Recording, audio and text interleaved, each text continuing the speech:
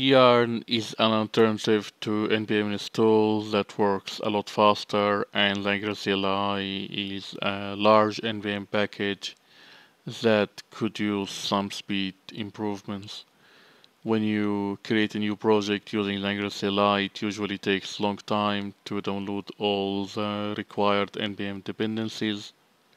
So we will see how we can use Yarn instead to make this much faster. To install Yarn, you go to yarnpackage.com and then you click install Yarn.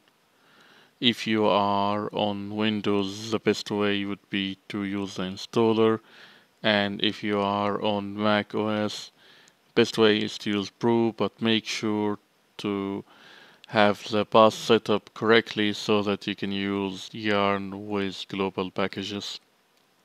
To make sure that we don't have any problem with global packages, we first need to make sure that we have the correct version of Yarn, so that should be 0.19 or higher, and then we also make sure that the Yarn folder for global packages, which we get by yarn global bin, exists in our path environment variable. Now that our Yarn installation is configured correctly, we can go ahead and start adding the Angular CLI as a global package.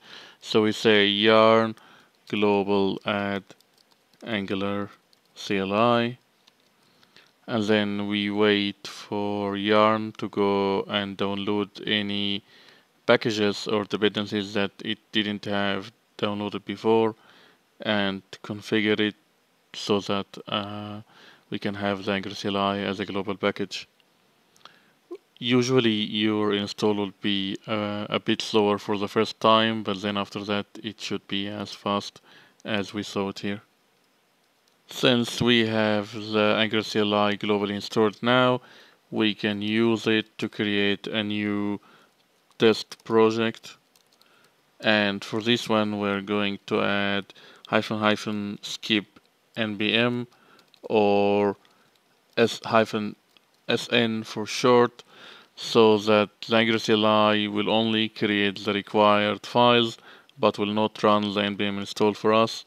Then we can go to our test project, and instead of npm install, we just run yarn without any arguments, and this tells yarn to go ahead and check our package.json file and install any missing dependencies and ensure that all the existing ones are configured correctly as well.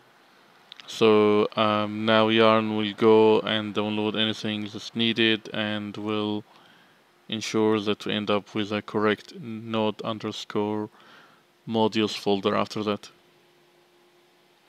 So now that it's done, we can just go ahead and run ngserve.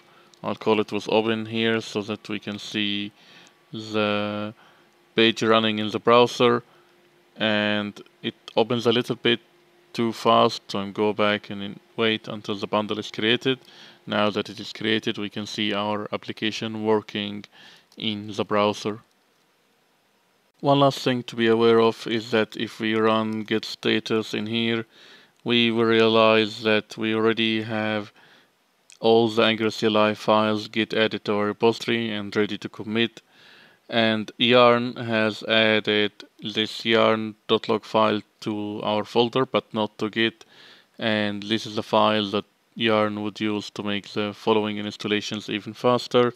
So now we can just git add all our files and ensure what we got is correct again, and then we can git commit what we have with a message like initial project. And then after that, another developer can clone the repository, and then they wouldn't have the node modules folder because it's get ignored by default when the Angular CLI generated the project, which we can simulate by running git clean.